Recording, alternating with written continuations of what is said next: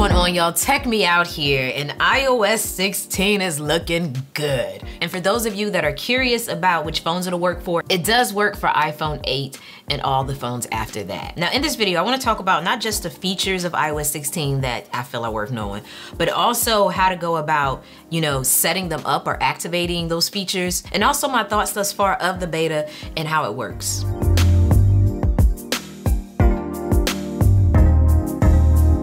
Now, one of the first things I want to talk about is the lock screen customization. And I feel like, honestly, this is how you can kind of look at somebody's device and tell that they're running iOS 16, because this is one of the more visual changes. So currently, my lock screen looks like this, where I have limitless at the bottom. But if I wanted to change this, I can long press on it. Well, it does have to first scan my face. Then I can long press, and then I can swipe through all of the custom lock screens that I've made. One that I really like is this one here with my nieces. And you'll notice here on the lock screen as well that you can make your photo be on top of the time, which gives it this kind of 3D effect.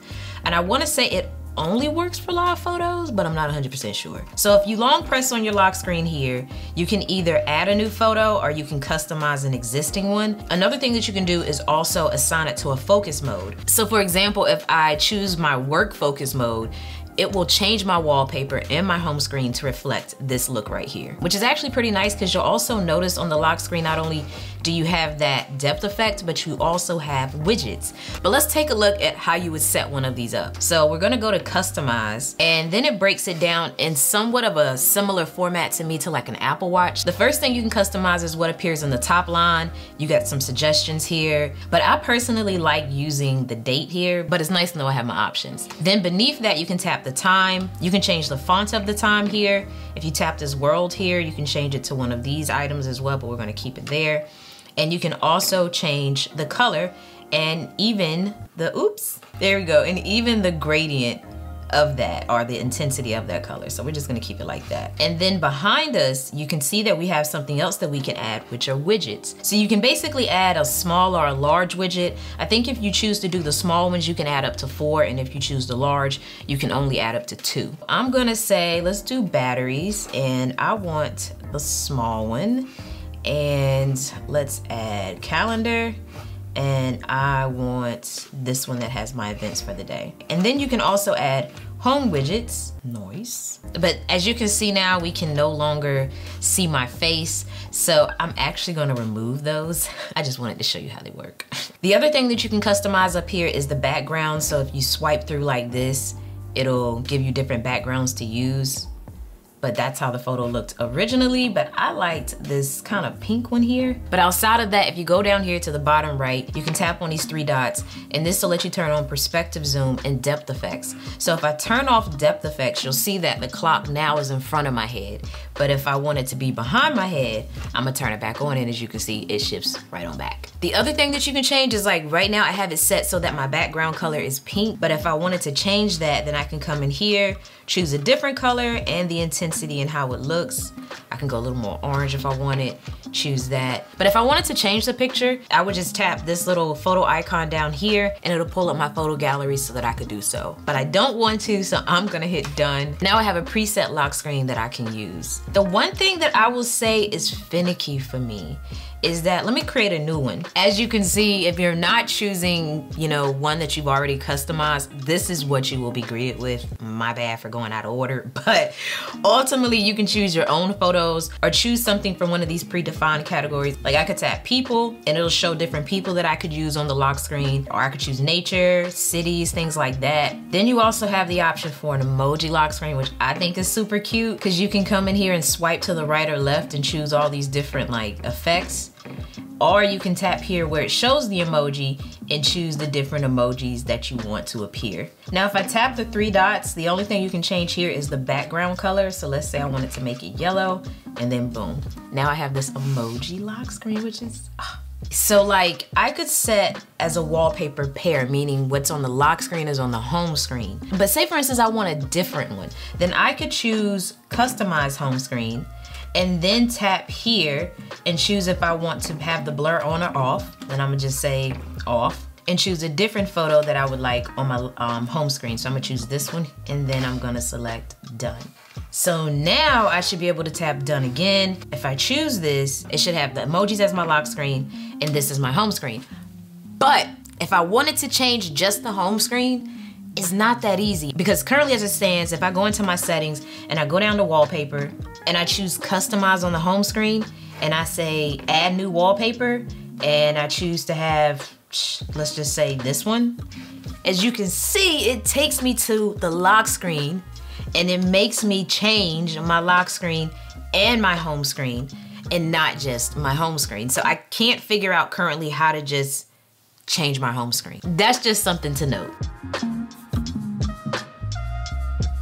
Now this next feature is one that I thought was really interesting, and it's the option to actually have haptic feedback when you're typing, which I think is definitely like a familiar experience for those coming from Android to iOS, because I know when I go from my iPhone to Android, I always turn that off because it's typically on by default. So yeah, if you ever wanted the vibration feedback while you're typing, you can now have that. To activate it, all you have to do is go to your settings, sounds and haptics, then go down to keyboard feedback, and turn on haptic. So now as I'm typing, I'm gonna get that haptic feedback as I do so. Now this next one is a small one, but still one worth knowing, and that's the fact that with iOS 16, you can actually see the Wi-Fi password to the Wi-Fi network that you're connected to. So in order to see that, you just go to your settings, Wi-Fi, and then you would tap on your network, and then password.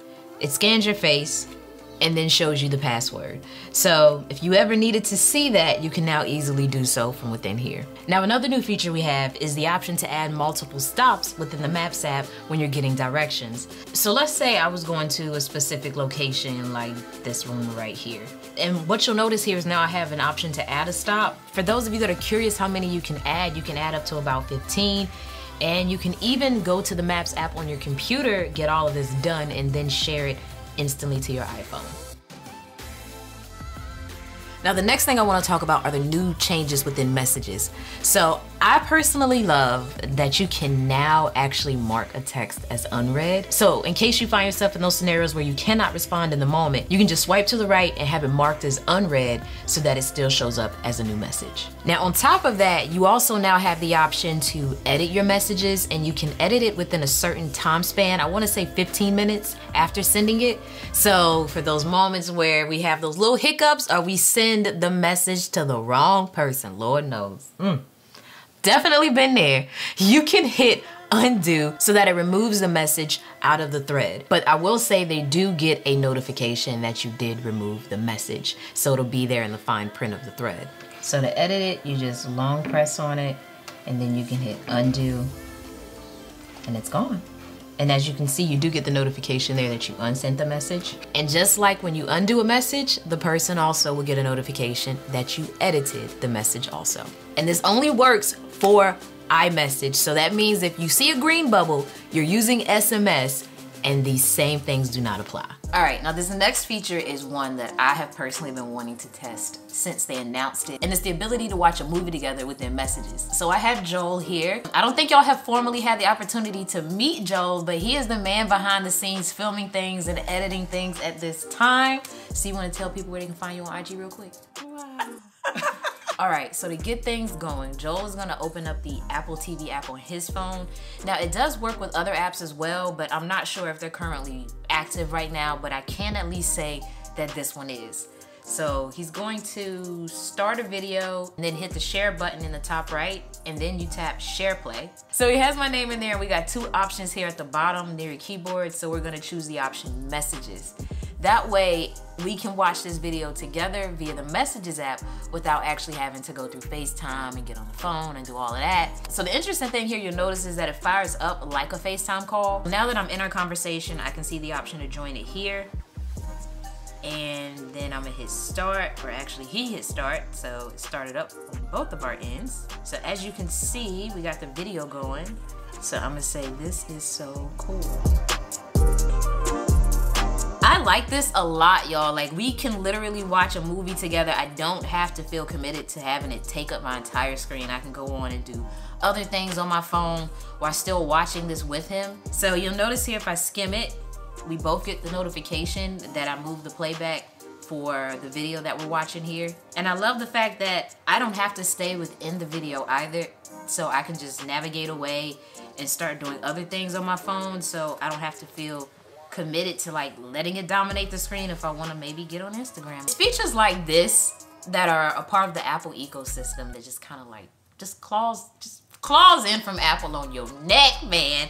And I say that because yes, there are apps that offer this, you know, but the thing about the way Apple does it is that it's integrated into the phone, so there's no extra setup or anything like that. Imagine you're trying to watch a movie with your mom or your dad or somebody, and all you have to do is tell them, hey mom, hey dad, go into our conversation within the Messages app, tap join. That's it.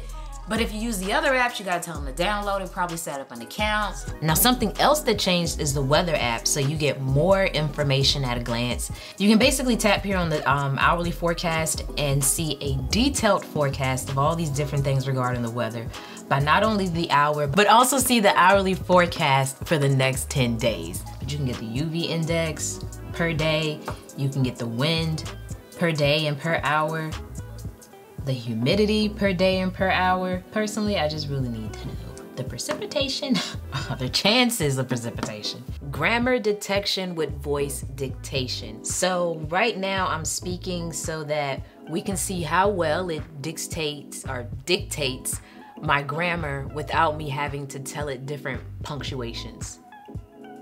I wonder how it's doing. That should have been a question, right? So it seems like it can kind of determine what's a question and what's not, but it is a little hit or miss. Would you agree? But I do like this. Happy emoji. Seems accurate enough, I'd say. More accurate than not. Now another thing you can do is actually create what's known as like a PNG image, which is basically your subject in your image without a background. So in this case, I have my beautiful niece here. So I can basically remove her from the background by just simply long pressing, and you'll see that it kind of like outlines her really quickly. And I can either copy it to like my Messages app and just hit paste, and boom. It has this PNG image of her, which I think it did a really good job at cutting out the background there. Or if I wanted, I can long press on this and hit share and then go about sharing it that way. Yeah, I think it did decent. Okay, now another option you have, which I think is a long overdue, is the ability to lock your hidden and your recently deleted photo albums. So you'll see down here at the bottom in my Photos app where I have hidden and recently deleted, I now have a lock. So if I tap on it, you can no longer access it unless you know the passcode. So it is truly hidden and truly private, because before, yeah. Why do we have to wait so long for this? That's the real question. But anyway, it's here, or will be here. Now the way that you go about turning this on is to go into your settings, and you're gonna go down to Photos, and here within the album section, you have Use Face ID. You're gonna make sure that's turned on, and once you flip that toggle to turn that on, it'll then give you the locked photo albums. Now another cool iOS 16 feature, especially for my fellow Spotlight lovers, is the ability to search straight from the home screen by just tapping search down here at the bottom. You can still tap there as well, regardless if it's saying search or showing the little page indicators, it'll still get you here. And the nice thing is Spotlight will search your App Store, Maps, Mail, Messages, Safari, Notes, and Contacts for whatever you type in. All right, but that is gonna be it for this video, y'all. I think we talked about quite a few features, but I'm still, you know, running this through its paces, so I'm sure I'll discover more things, because you know they have little nuggets tucked in, you know, things that they don't always show in the keynote that you find out as you're using it. So with that said, feel free to check me out on Instagram to find out when I'm dropping some more content, or just to see what's going on with me in general. But let me know down below in the comment section, what is your favorite iOS 16 feature so far?